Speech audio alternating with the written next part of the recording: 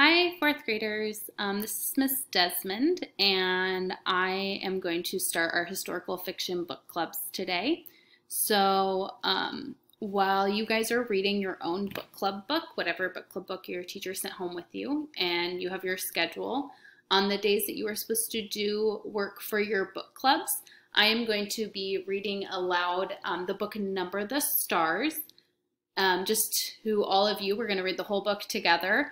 And that way I can show you what you're expected to do using Number the Stars with your own book club book.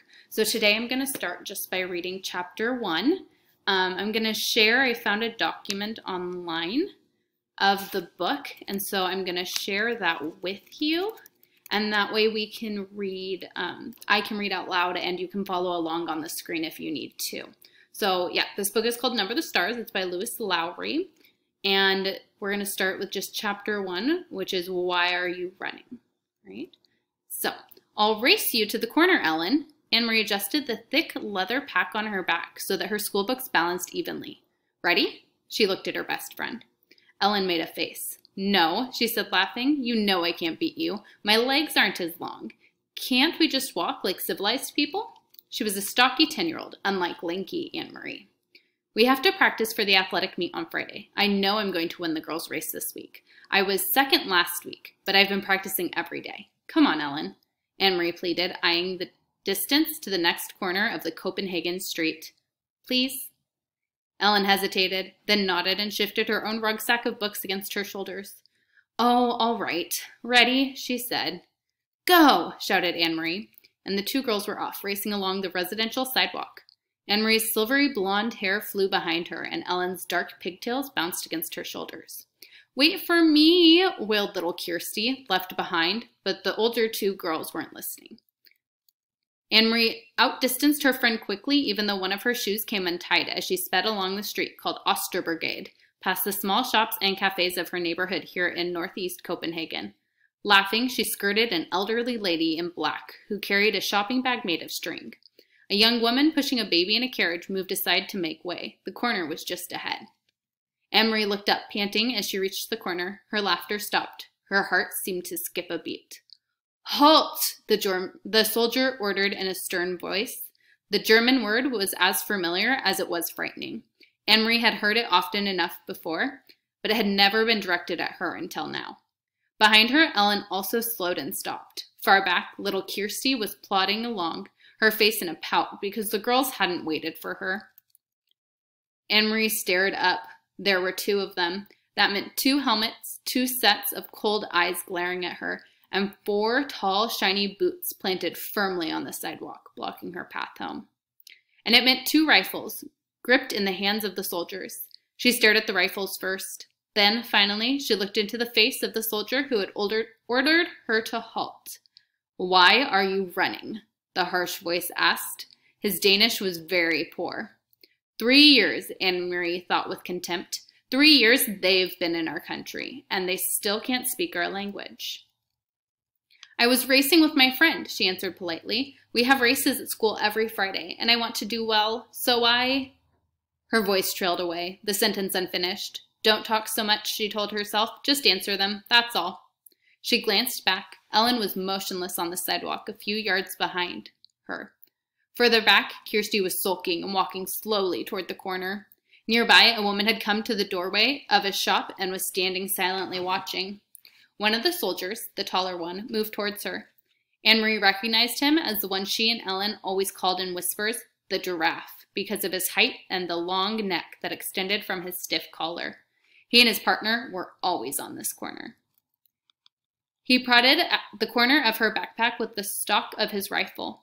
Anne-Marie trembled. What's in here? He asked loudly. From the corner of her eye, she saw the shopkeeper move quietly back into the shadows of the doorway, out of sight. School books, she answered truthfully. Are you a good student? The soldier asked. He seemed to be sneering. Yes. What is your name? Anne-Marie Johansson.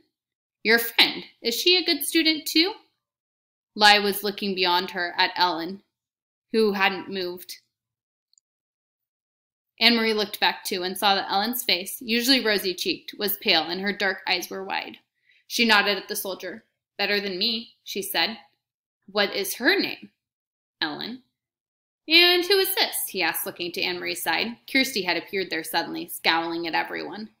My little sister. She reached down for Kirsty's hand, but Kirsty, always stubborn, refused it and put her hands on her hips defiantly. The soldier reached down and stroked her little sister's short, tangled curls.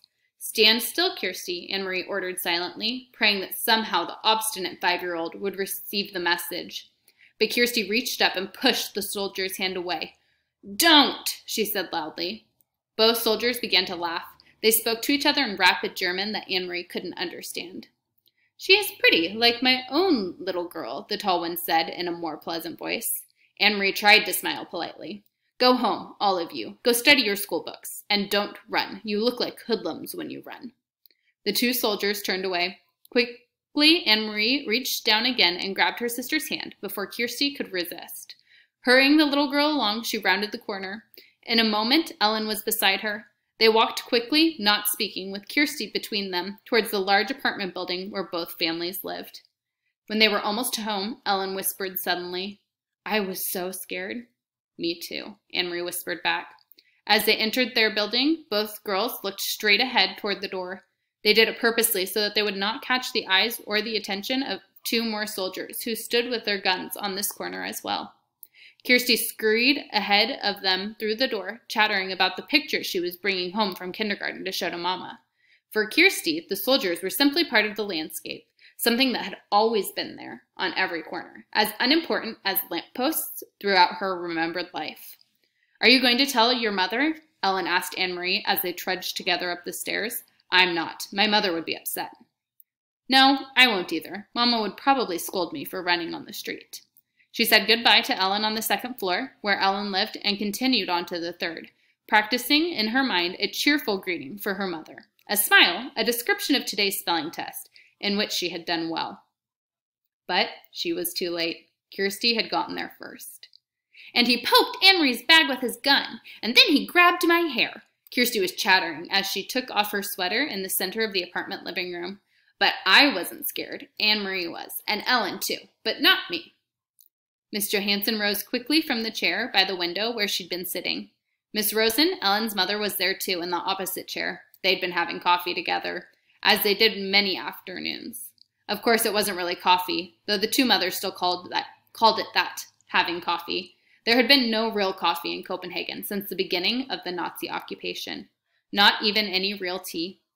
The mother sipped at hot water, flavored with herbs. Anne-Marie, what happened? What is Kirsty talking about? Her mother asked anxiously. Where's Ellen? Miss Rosen had a frightened look. Ellen's in your apartment. She didn't realize you were here, Anne-Marie explained. Don't worry, it wasn't anything. It was the 2 soldiers who stand on the corner of Obsterbrigade. You've seen them. You know the one with the long neck. The one who looks like a silly giraffe. She told her mother and Miss Rosen of the incident, trying to make it sound humorous and unimportant. But their uneasy looks didn't change. I slapped his hand and shouted at him, Kirsty announced importantly. No, she didn't, Mama, Anne-Marie reassured her mother. She's exaggerating, as she always does. Miss Johansson moved to the window and looked down into the street below. The Copenhagen neighborhood was quiet. It looked the same as always, people coming and going from the shops, children at play, the soldiers on the corner. She spoke in a low voice to Ellen's mother. They must be edgy because of the latest resistance incidents. Did you read in De Friedensk about the bombings in Hillerød and Nordbro? Although she pretended to be absorbed and unpacking her school books, Anne-Marie listened, and she knew that her mother was referring to. De Friedensk, the Free Danes, was an illegal newspaper. Peter Nielsen brought it to them occasionally, carefully folded and hidden among ordinary books and papers, and Mama always burned it after she and Papa had read it. But Anne-Marie heard Mama and Papa talk, sometimes at night, about the news they received that way. News of sabotage against the Nazis, bombs hidden and exploded in the factories that produced war materials, and industrial railroad lines damaged so that the goods couldn't be transported. And she knew what resistance meant. Papa had explained when she overheard the word and asked. The resistance fighters were Danish people, no one knew who, because they were very secret, who were determined to bring harm to the Nazis however they could. They damaged the German trucks and cars and bombed their factories. They were very brave. Sometimes they were caught and killed. I must go and speak to Ellen, Miss Rosen said, moving towards the door. You girls walk a different way to school tomorrow. Promise me, Anne-Marie, and Ellen will promise too. We will, Miss Rosen, but what does it matter? There are German soldiers on every corner. They will remember your faces, Miss Rosen said, turning in the hallway. It is important to be one of the crowd, always be one of many. Be sure that they never have reason to remember your face. She disappeared into the hall and closed the door behind her. He'll remember my face, Mama, Kirsty announced happily, because he said I look like his little girl. He said that I was pretty. If he is such a pretty little girl, why doesn't he go back to her like a good father, Miss Johansson murmured, stroking Kirsty's cheek. Why doesn't he go back to his own country? Mama, is there anything to eat? Anne-Marie asked, hoping to take her mother's mind away from the soldiers. Take some bread and give a piece to your sister. With butter? Kirsty asked hopefully. No butter, her mother replied. You know that. Kirsty sighed as Anne-Marie went to the bread box in the kitchen. I wish I could have a cupcake, she said, a big yellow cupcake with pink frosting. Her mother laughed. For a little girl, you have a long memory, she told Kirsty. There hasn't been any butter or sugar for cupcakes in a long time. A year at least. When will there be cupcakes again? When the war ends, Miss Johansson said. She glanced through the window, down the street corner where the soldiers stood, their faces impassive beneath the metal helmets. When the soldiers leave. Okay, so before I wrap this video up, there's a few things that I want to explain really quick that you might have questions about just from the start of this book.